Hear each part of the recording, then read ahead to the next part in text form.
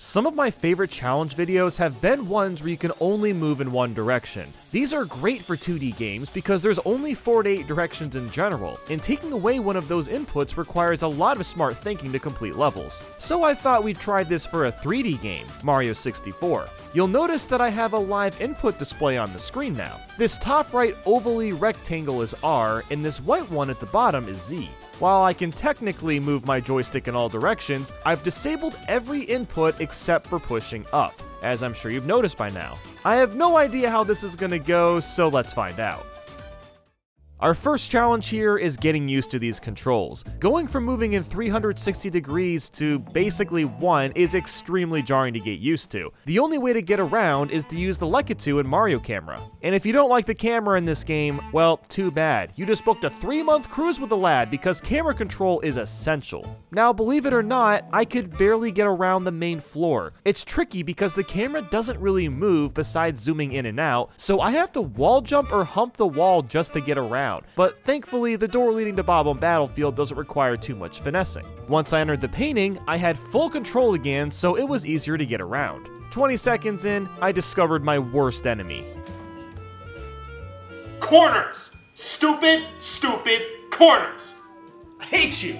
So, corners can be a huge problem considering the camera will often get stuck, making it very hard to get out of them. Using the Mario Cam helps a lot, but this challenge is already ridiculous. I can't even climb this elevator without difficulties. And this bridge was hard to clear simply because the camera kept moving, which just moved Mario right off the platform. I did eventually get around, and the King Bob-omb fight really wasn't as bad as I was thinking it'd be. I just needed to spam the camera to the side after jumping over him so I could throw him. Next was Star 2, the Koopa race, and yes, I did lose on my first attempt. Sue me. The reason for this was because I fell down so many pits since I was trying to move quickly, and all it did was slow me down seeing as I wasn't used to this playstyle yet. Frustrated, I did 2 long jumps off the top and landed on the floating island to nab Star 3 instead. The next Koopa race went a lot smoother. I made sure to take my time a bit more and I was basically set. I was gonna go back into the painting, but Mario missed and now I was stuck on a wall. And again, I can't emphasize enough with how much this playstyle sucks. The simplest things are now a chore because I don't have a full range of movement. I worked on Star 6 next, and it was honestly pretty easy. Since I don't have the wing cap yet, I figured I might come back later for more stars.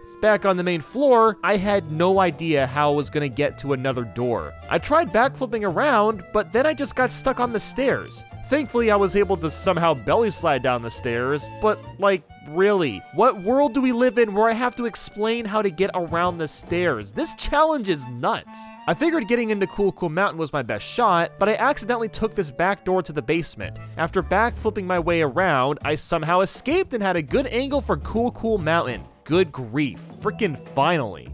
I figured I'd tackle Star 1 since the slide is pretty easy, or so I thought. As it turns out, I can't move the camera at all, so Mario just flew right off and fell into oblivion. My only chance of beating this was to control Mario's speed, which can kind of be done by jump kicking in the air, but even that doesn't work that well. I tried taking shortcuts, but that accomplished very little since I couldn't pull back to slow Mario down when falling. I was able to slow my speed by grabbing this ledge at least, and the idea was to take the hidden shortcut, but either Mario went too slow or too fast on this turn, so that wasn't viable either. After dozens of attempts, my only option was to jump near the end of the slide and ground pound above it to halt Mario to a stop. I eventually figured out that you could move the camera down here if it was zoomed out in Mario Cam, which obviously helps us quite a bit. And miraculously, after all of that, Mario hit these walls at just the right angle and speed to where I didn't fall down this icy path and I managed to make it to the end. That took way longer than I thought it would. Next, I went for Star 2, and I don't know why, but I just had to try the speedrun route for this. And after a few attempts, I actually pulled it off, albeit I needed to ground pound to survive. That really goes to show just how easy this strat is. It's mostly just holding up and letting gravity take over. For fun, I figured I'd try racing this penguin since I was somewhat used to this slide, and that didn't go well. While racing him, I did discover a pretty neat softlock though. By diving into this corner, Mario is stuck in this animation for basically forever. There's no way to slow down, dive, ground pound, or turn. But anyway, the next star I tried was Star 6. Getting to the bottom of it was pretty simple. A backflip did the trick. After doing a pretty scary blind wall jump, I made my way up top and grabbed the star. I came to the conclusion that Star 5 was going to be impossible because I can't move the cursor to select it, and I can't beat the penguin race anyway. The last thing I could do here was go for 100 in red coins. I knew there was no way I was getting all the coins on the slide, so I basically had to take it multiple times and grab a few at a time to ensure I wouldn't fall off and have to start over. The red coins were scary to go for, but most of them weren't that bad. Since I had to skip on so many of the slide coins, I basically had to grab everything that was available. Eventually, I got to about 90 coins and all that was left was going to the bottom of the stage. Meticulously jumping to the pink bob-omb, he opened up the cannon so I could have a shot at coming back for the red coin star after getting hundreds. The plan seemed to work, but I forgot about one crucial point. I entered the cannon and that's where the trouble started. I can only move this cannon in one direction, down. I really didn't want to grab the red coins again, so I shot at the slanted wall, slid forward a bit, and ledge grabbed myself to safety. I am stunned that it actually worked, and very relieved too, since that's about all the stars I can get in this stage. So after that, I smacked my way around the floor and got this very lucky bonk that positioned me right in front of Wop's fortress. The first star was pretty manageable considering the boss fight was a joke. Using Hoot to fly to the cage wasn't going to be an option, so I just long jumped from the tower to reach it, confirming that stars 2 and 5 are possible. Star 3 required a super precise camera angle, so I would slightly move to the left when wall jumping up top, and it managed to work out. 100 in red coins took a while, but they could both be completed. The final star is blast away the wall, but as we know, the cannon isn't going to do us any favors. I tried the cannonless strat and wasn't able to hit the right angle. Maybe this one is doable somehow, but it's really not worth going for. Leaving the Wop's fortress room was more annoying than I want to admit, since it's so easy to get stuck on walls. Eventually, I found my way to the Jolly Roger Babe room, expecting a complete travesty. And travesty I got, because the water is quite possibly the worst aspect of this entire challenge. When Mario is submerged in water, he does not move with the camera like on land, which means I can't complete the easiest star in the game. Mario is only able to swim forward or down, so the aquarium star cannot be done. And with that fun fact, I was expecting similar results in Jolly Roger Bay. I'm lucky this cannon is poked out of the water, because at the very least, it gives me a chance to kind of position Mario in a spot where he can swim in one direction and maybe go inside the cave. With that said, it's a lot easier said than done, because when you pick a direction for Mario, he pretty much doesn't change direction for any reason whatsoever. I tried swimming across the walls to move left and right, but this only works to some extent. With this, I eventually got stuck in this corner with seemingly no way to turn around or get out of it. Talk about feeling helpless. A few attempts in, I did manage to get in front of the ship, but I really couldn't do anything more than that. The cannon didn't have a lot of options, so I decided to swim to the other portion of land towards the right. Doing this, I finally managed to line myself up and enter the cave. So at the very least, I could knock out Star 3. Now, I tried so many different methods to get into the ship so I could attempt the other stars, but the stupid eel just would not leave and I had no way of getting inside. I even tried clipping through the ship like speedrunners usually do, but I couldn't get the right angle to pull this off. There really was no hope, so since I can't move the ship, stars 1, 2, 4, and 6 are completely inaccessible. And Star 5 requires the cannon or ship to get to, but neither of those are viable options either. Now, I will mention that I could shoot the cannon and land on the island by just moving the cannon down a tiny bit, but I have no method of slowing myself down or even pulling back. And even so, this strat slows down Mario even more by pointing the camera a tiny bit to the left, so it's really not going to work.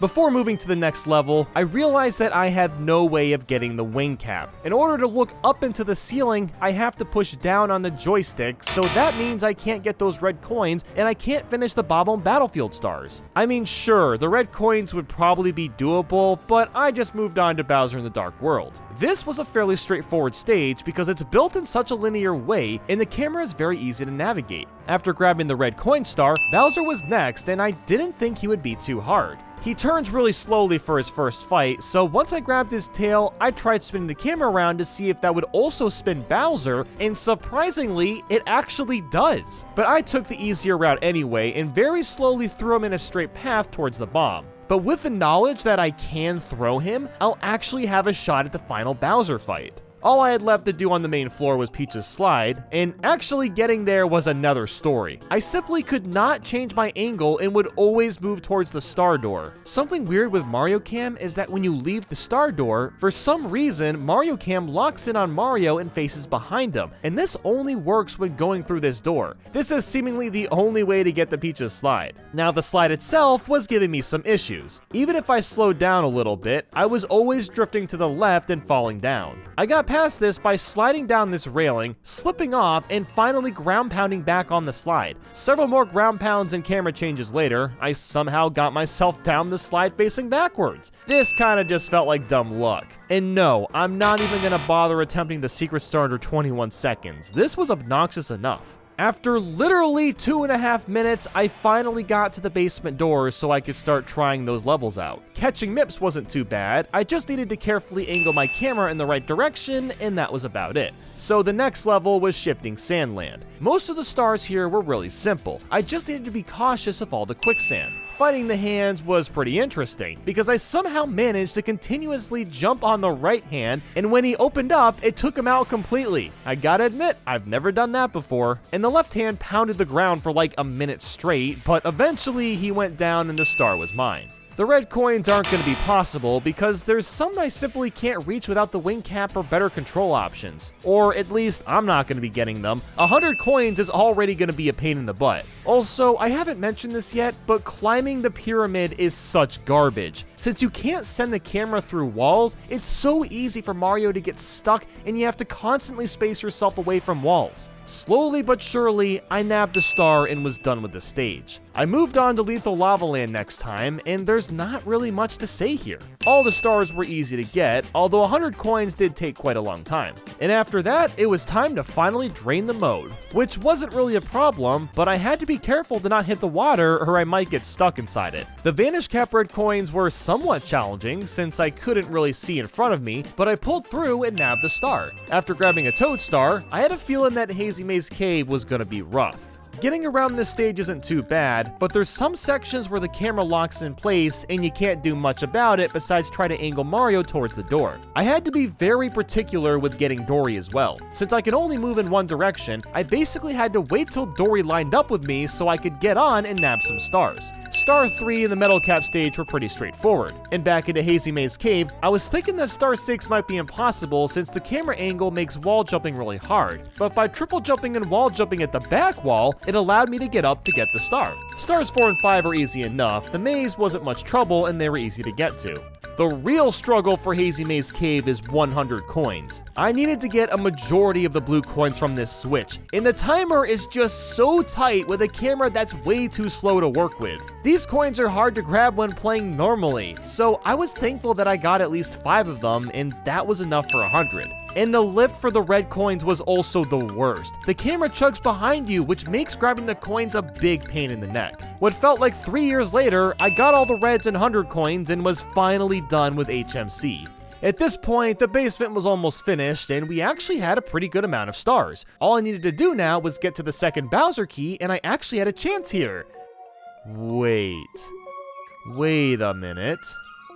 Or we're just doomed eternally. So Mario just so happens to be facing away from the hole that we need to get through, and I don't have much of a way of turning towards it. I tried using the tornado to change my direction. I tried hitting enemies. I tried clinging onto the edges. I even put myself in a timeout. Nothing was working. So unfortunately, I turned on the controller inputs to collect the ship star, and with a sad stance, it is not, excuse me, it is not over yet. No. My last idea was to talk to some Mario 64 testers and see if they could come up with any solutions. A few of them suggested that an SBLJ might be able to bypass Dire Docks entirely. Now, I'm sure you've seen BLJs, the backwards long jump that lets you go really fast upstairs. An SBLJ is a much harder version of that used in 0 or 1 star speedruns. This BLJ is performed on this specific set of stairs, and when the right amount of speed is built up, you can clip right through Dire Docks and enter the second Bowser. The problem is doing an SBLJ while only holding up.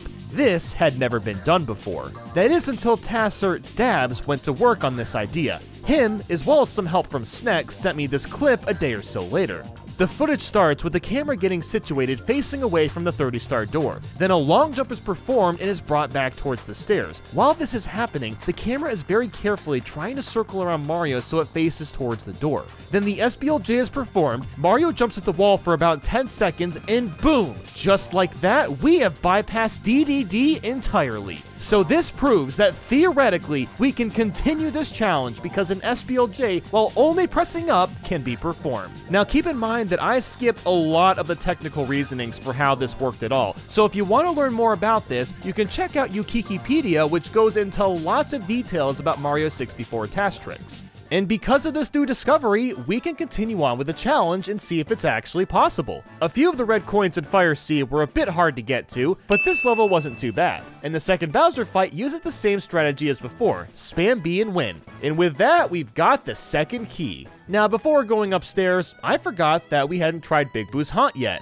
And holy crap, this was by far the most infuriating stage to play through. And I'm sure you can guess why. Almost every room in this mansion has a fixed camera, so trying to get anywhere is nearly impossible. You have to pray that Mario Cam moves behind you, and it doesn't want to cooperate most of the time. I started with Star 1, and just going into the rooms took an incredibly long time. I mean, look at how ridiculous this door is. The camera will not move towards it no matter what I seem to do. I did eventually get the star, but my lord, this was genuinely painful. I went for Star 2, only to forget that water is my mortal enemy. As soon as I jumped in, I made a fatal mistake considering I had no way of getting out of the water. Thankfully, though, I can't take another route to get to the merry-go-round. Taking out the boos was pretty weird because I had to keep wall jumping my way back to them, but it was otherwise a simple star. Now, let's talk about getting to the second floor. There really was no easy way of doing this, and the main reason for that was because turning Mario when going up there was stupidly hard. The only option I found was using the sides of the stairs and diving my way up. Thankfully, the library was easy to get through, and Star 3 was possible. The next star I went for was Star 5, and taking out the boo was no problem. The issue at hand is actually getting to the roof to grab the star. I did manage to get to the side, but the camera is notoriously awful on the roof.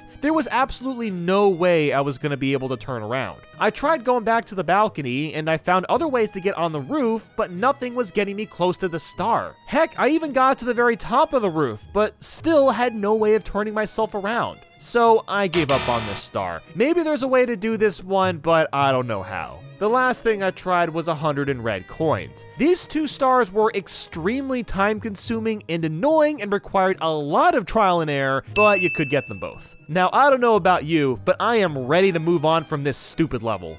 Now, while I had to punch my way to get to this door, at last we've made it to the next floor. I jumped into Wet Dry World next, and I know I can't get every star here, but I figured we'd try to get a few. Star 1 was pretty easy since you can just teleport yourself to the top, and oh my god, it feels so good to have a free roaming camera again. You have no idea. You really have no idea. It was a little tricky getting to the top of this stage, but I found a solution by using this heave-ho, and it was the simplest and most consistent method. Getting to Star 2 wasn't too bad. I just had to play carefully. Star 3 was basically the same steps as the previous star, so this was also possible. Star 4 required me to be really quick, but I managed to just barely get on the elevator in time. Stars 5 and 6 weren't going to be possible because I have no way of getting to them, and the water would stop me in my tracks anyway. So I just decided to move on. I nabbed the next Toad Star and traveled to Snowman's Land. And frankly, all the stars here were really easy. I don't have much to add besides that I'm glad to have a bit of a break. The igloo was a little annoying, I guess, but nothing compares to Big Boo's Haunt.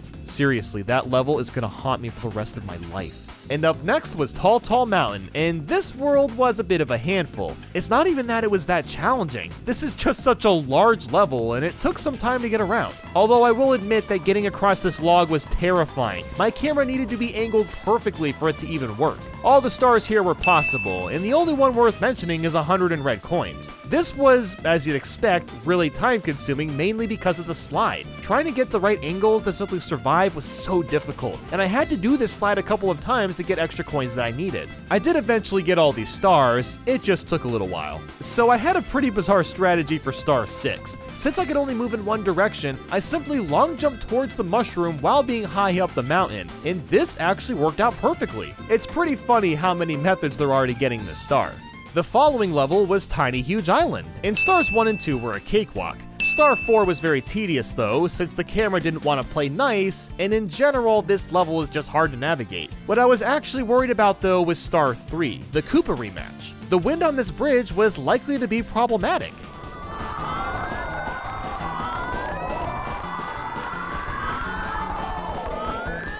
What the f? I have no idea how I didn't fall, but okay, I guess I'll take the star. The rest of the stars here were manageable, but there's not much more I can add. The 100 coins took forever as you'd expect, and one of the red coins took a precise wall jump to get to, and the Wiggler fight was also pretty easy to fight. So after wrapping up the course, I nabbed the final Toad Star and jumped into Wing Mario over the rainbow. Now obviously, there's no way I can finish this one. The most red coins I could get was 3. So all that's really left is Tick-Tock Clock and Rainbow Ride. One thing I quickly learned about Tick-Tock Clock is how bad the camera is. Normally the camera is alright, but it always gets stuck at the wall. So Mario always heads towards that direction, and it's like this for the entire stage. I was finally smart and went for the 100 coins first to get it out of the way. You know, I don't know why I haven't been doing that this entire time. The blue coins, of course, are essential for this stage, and while I didn't grab all of them, I got enough to get 100 coins. And let me tell you, it was a nice feeling getting the hundreds out of the way, and the rest of the stars really weren't that bad. Like I said, I just had to put up with the garbage camera, but all the other stars could be done. And after that, we just had Rainbow Ride to do. The first star I went for was 100 coins, and I gotta be honest, it was going pretty well. That's mostly because the camera was actually being a good boy and listening to me. He was so easy to work with since the level is so wide open. But then came the problem of the blue coins. I tried wall jumping up this wall dozens of times, and I could barely do more than 2 jumps at once. So scrap that star, I suppose. I decided I'd just go for the red coins instead. I had to make a lot of blind jumps to get them, but it really wasn't that bad. Also, I do apologize that my footage might be a little choppy for the rest of this video. I've been having computer issues where my recording software stutters every once in a while. But anyway, the rest of the stars were pretty simple to knock out. Tricky Triangles, I guess, was the toughest one, but honestly, we're ready. It's time to take on Final Bowser and finish this challenge up. The red coins weren't much trouble, because this is another stage where the camera is really easy to move around. We grabbed our final star, and it was go time. Good old Rainbow Bowser. I slowly hit him with the bomb once, then twice, and now came the hard part. All I had to do now was spam the camera to the side, and over time, I started to build some decent speed. It was incredibly hard to aim my throw, but I actually had a shot at this. And then it happened. Bowser took a bomb to the face, and just like that, we can confirm that it is possible to beat Super Mario 64 while only pressing up. Quite frankly, I can't believe we actually made it this far. I thought we would have gotten stuck in several places, and my god, this challenge got so tedious at points, but really, we only got stuck in Dire Docks, and even then, the SM64 testers figured out a solution. And there you have it, guys. I think we probably could have gotten a few more stars, but honestly, I'm pretty happy with how many I was able to get. And that is gonna wrap up this video, so thank you all so much for watching. I hope you have a great day and stay safe out there. I'll see you in the next one.